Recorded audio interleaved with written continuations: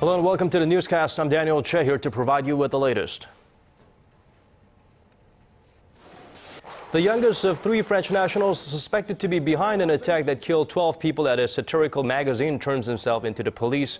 A massive manhunt is underway for the other two. Markets across the world are feeling the effects of sinking oil prices. It has inflation forecast for Korea slipping into the 0% range. The FBI chief says he is absolutely positive that North Korea was behind the Sony hack attack and that the regime will strike again unless something is done. We begin with the latest from the carnage in Paris that has left the world in shock. An intensive manhunt is underway for the perpetrators of the terror attack that left 12 people dead at the Paris office of the French satirical magazine Charlie Hebdo. For details, we connect live to our Kim Min-ji at the news center. Min-ji, French authorities have identified the shooters, and I hear one of them is a teenager and he surrendered to the police. That's right, Daniel. AFP reports that the youngest of the three suspects, an 18-year-old identified as Hamid Murad, has turned himself in to police. This is as authorities carry out large police operations to locate the remaining two. Police have released photos of the suspects still at large, brothers Saeed and Sharif Kouachi, both of whom are in their 30s. Police have issued arrest warrants for them. Both are considered to be armed and dangerous. Media reports said Sharif was a militant sentenced to 3 years in prison on terror charges back in 2008 for helping to funnel jihadist fighters to Iraq. President Francois Hollande has denounced the shootings as a terror attack and set Thursday as a day of mourning. They left their mark on generations and generations of French through their influence, through their insolence, through their rare independence.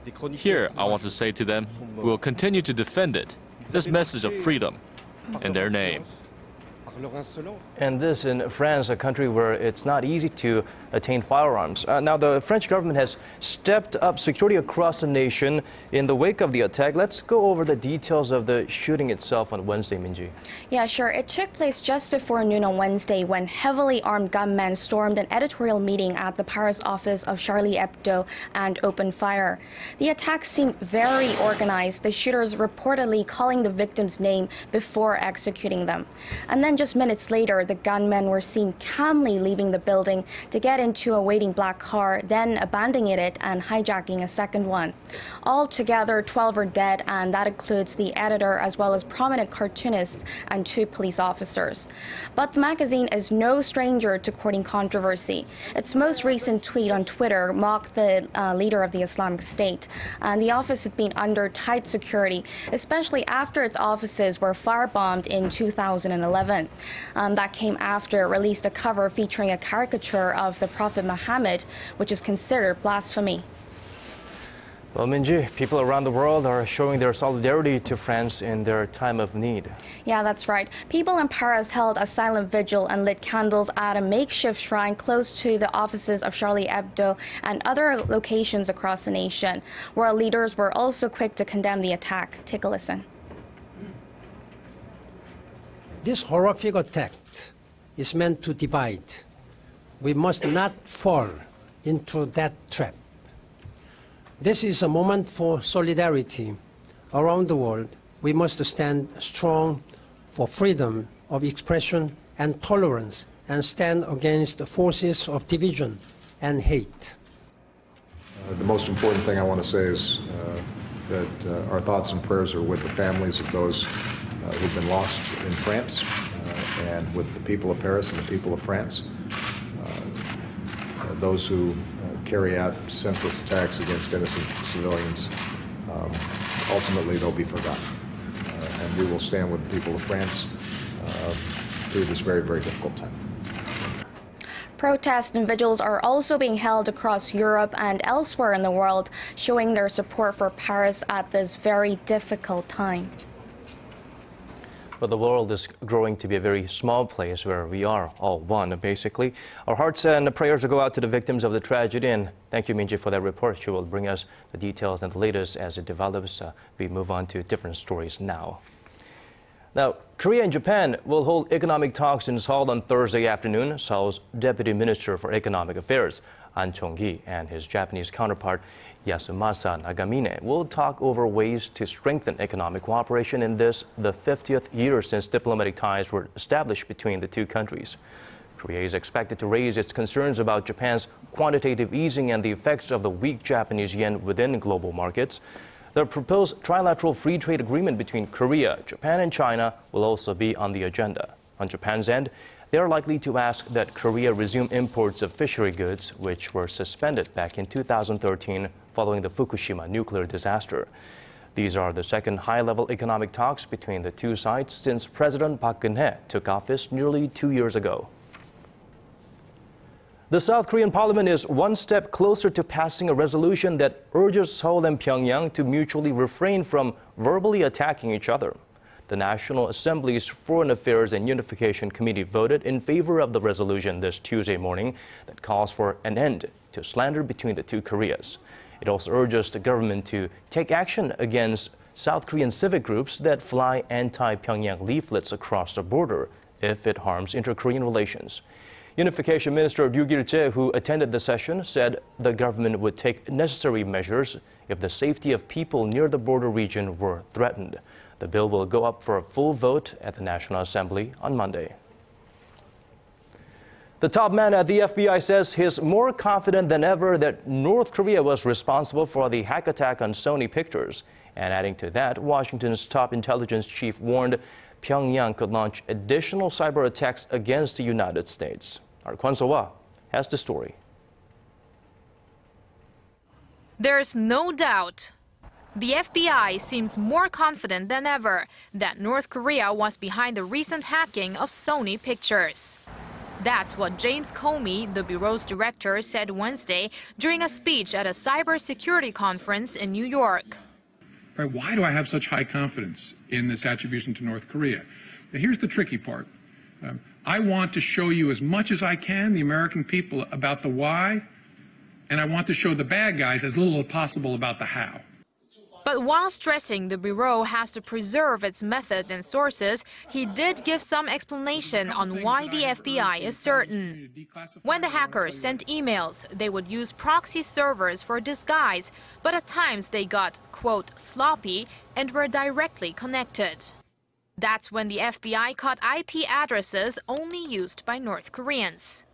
And on the same day at the same location, James Clapper, Washington's top intelligence chief, warned there's a high probability North Korea will launch more cyber attacks on the United States, calling the recent hacking the most serious attack of its kind against U.S. interests, resulting in huge financial losses. He added the cyber world is a powerful new realm for Pyongyang. If they get global recognition at a low cost with no consequence, they will do it again and keep doing it again until we push back. And of course, others will follow suit. Clapper went on to say that if nothing is done to punish North Korea, the regime will continue to lash out. Kwon So-hwa, Arirang News. Well, North Korea has called on the U.S. government to lift recently applied sanctions on the regime, again denying it had anything to do with the hacking attack on Sony Pictures. Pyongyang's demand comes roughly a week after U.S. President Barack Obama signed an executive order authorizing sanctions against 3 North Korean entities and 10 officials, on top of those imposed on the North for its past nuclear tests and missile launches. The country's National Defense Commission says the latest sanctions are hostile and repugnant as they were imposed with no solid evidence linking the North to the hacking. The commission said Washington should remove the punitive measures right away or face the threat of a military response.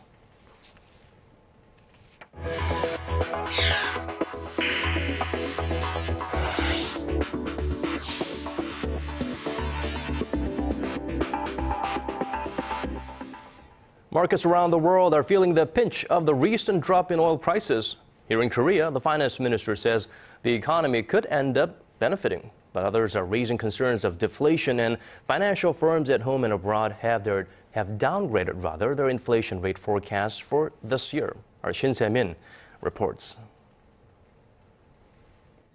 There are concerns that spiraling global oil prices could push Korea's annual inflation rate down to its lowest level in 16 years into the 0% range this year. Financial firms at home like Samsung Securities and the Korean Development Institute have downgraded their forecast to below 1%. Overseas, Credit Suisse lowered its projection from nearly 3% to 0.9%, citing sinking crude prices. If the rate does in fact fall into the 0% range, it would be the first time since 1999, right after the Asian financial crisis, when consumer price growth dipped to 0.8%. The nation's inflation rate has remained in the 1% range since November 2012. The slide in oil prices has some going so far as to raise the prospects of deflation in Korea, given the low inflation rate and slowing domestic demand.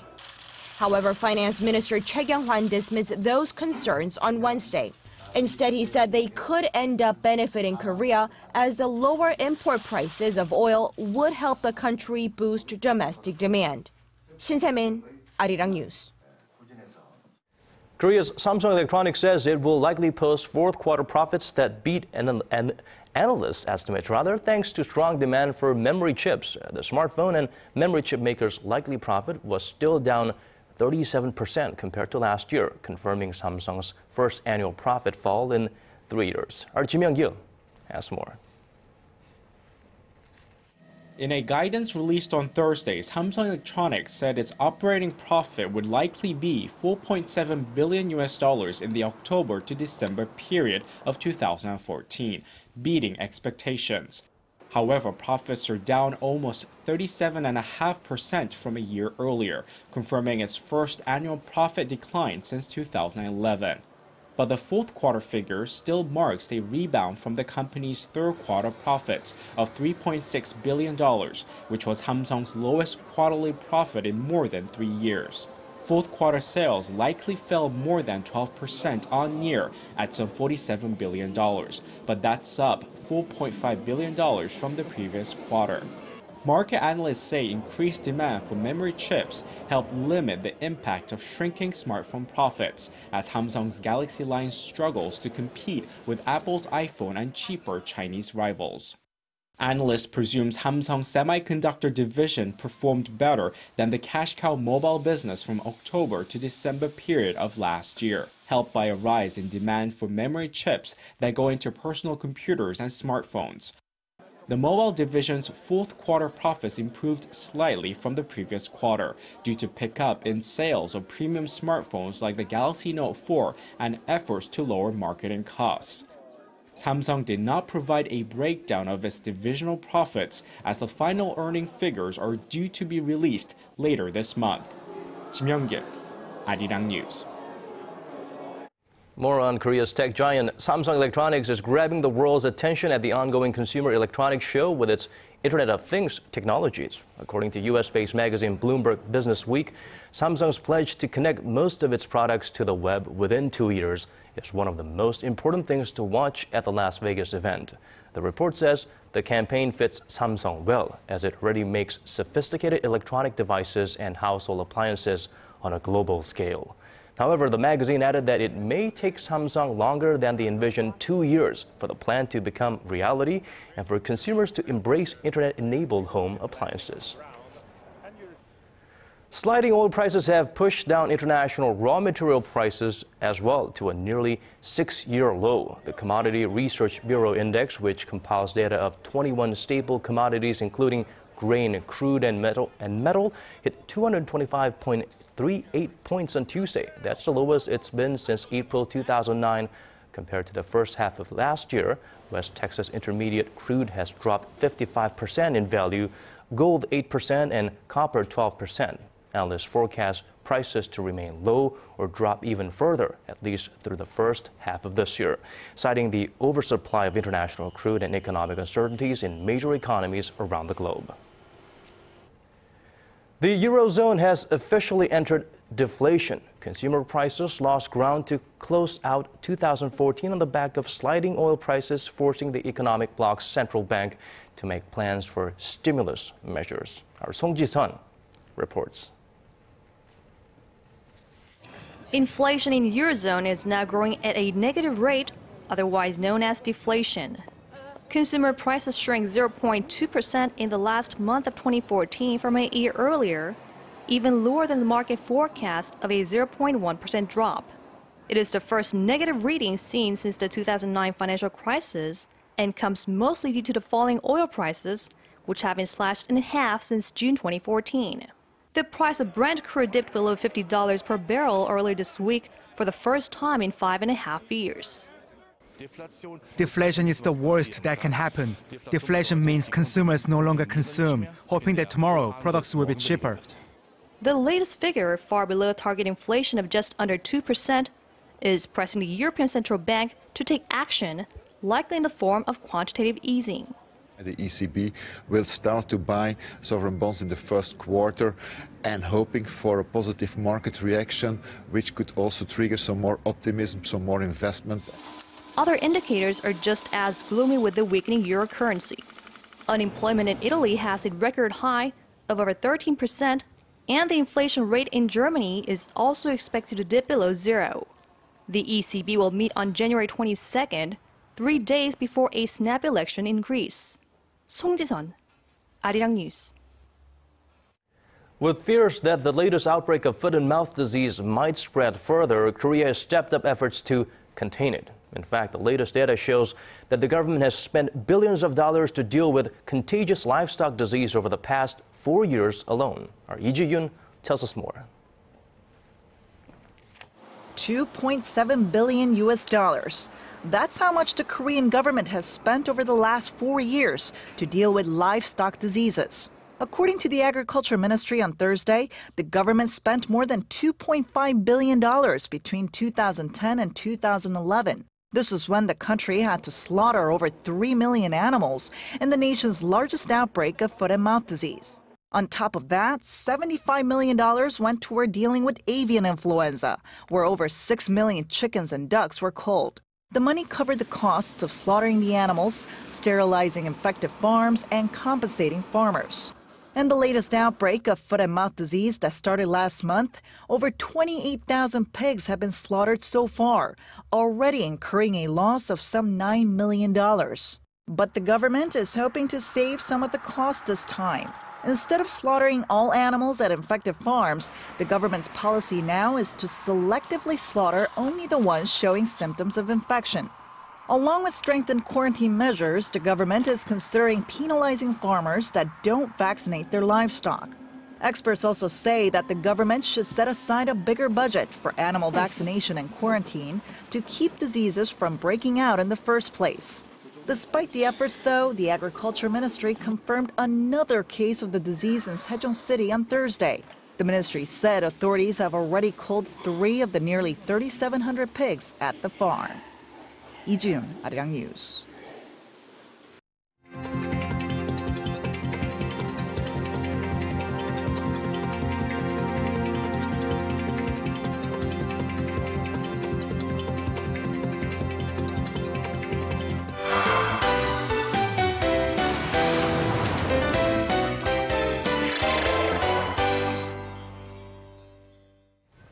Now, some artists work all their lives just to have their works shown in major museums.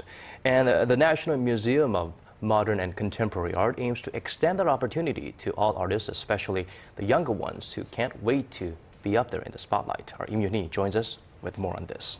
Yoon-hee? Good afternoon. Right. So one of the oldest resident programs at the National Museum of Modern and Contemporary Art, also known as the MMCA, one of their oldest resident programs is called the Young Artist Program. Now, every year they select a few of the top young artists who display the most potential. And the 2014 edition of this program has chosen its finalists and put their work on display. Here's a look at some of the young artists you want to keep an eye out for this year. Silently, a cloud of reaching hands, shivering in the wind. A peek into a land of fantasy and wonder. But what are these hands reaching for? And where is this water going?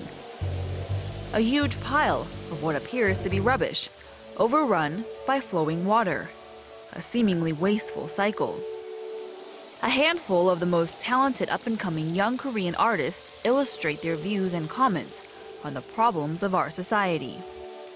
The Young Korean Artist Program was started in 1982 at MMCA, and this time, for the 18th edition, we've chosen 8 different artists over 40 different works of various styles.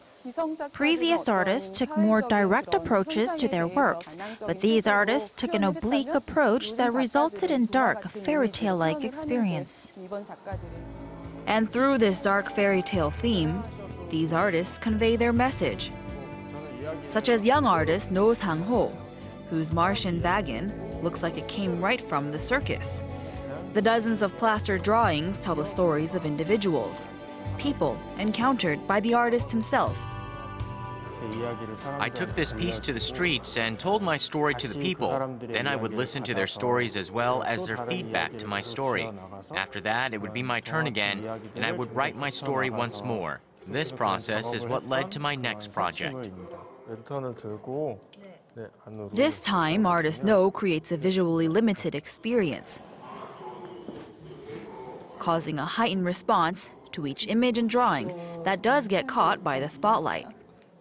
Images from the circus with a shroud of eerie gloom. They hang next to drawings of people, stories of individuals, who all, coincidentally, are visually impaired, hindered either by opaque glasses or by a complete lack of eyes altogether.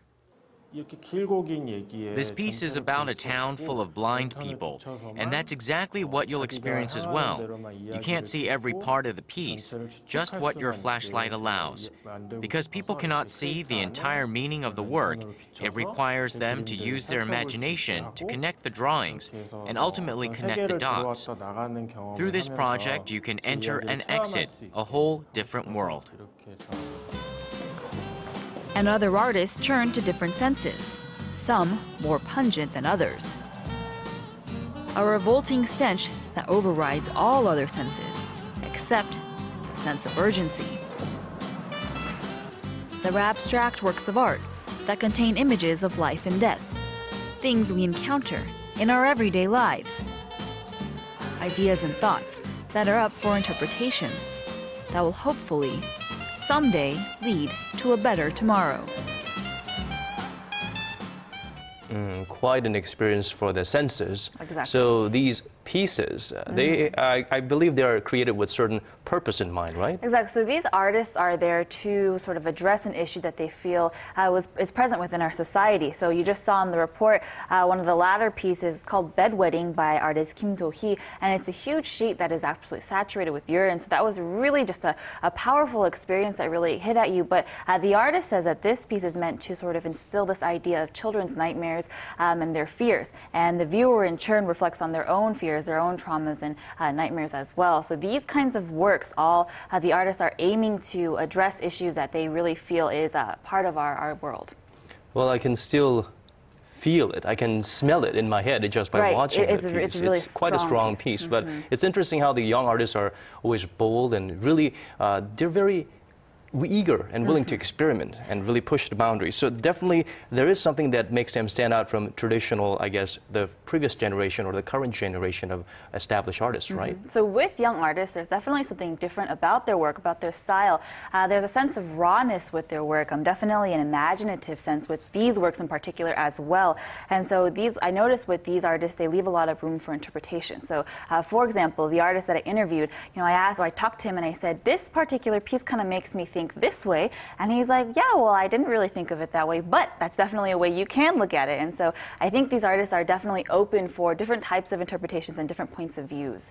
Right, quite a stark contrast to the, I guess, the classic artists who are quite driven and stuck on their perceptions, and they did not want outsiders tossing their ideas into that. So, well, thank you for that report, Uni. I look forward to more interesting and very fascinating and thought-provoking displays of art next time. I will keep looking for good items.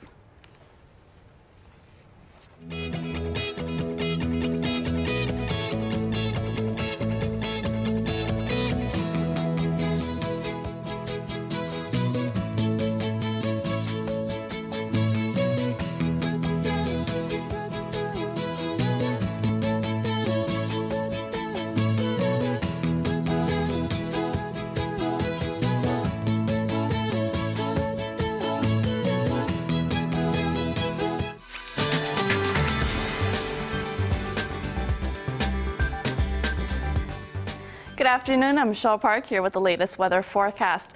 The cool spell continues, obviously, and currently a cold wave advisory is in effect in the Gyeongsangbuk-do, Chungcheongbuk-do, and Gangwon-do provinces, especially in the mountainous regions. And a dry weather advisory continues along with this frigid cold weather in the east side of the peninsula. Now, we can expect our daytime highs to be above freezing, higher than yesterday, but still about 2 degrees lower compared to the seasonal averages.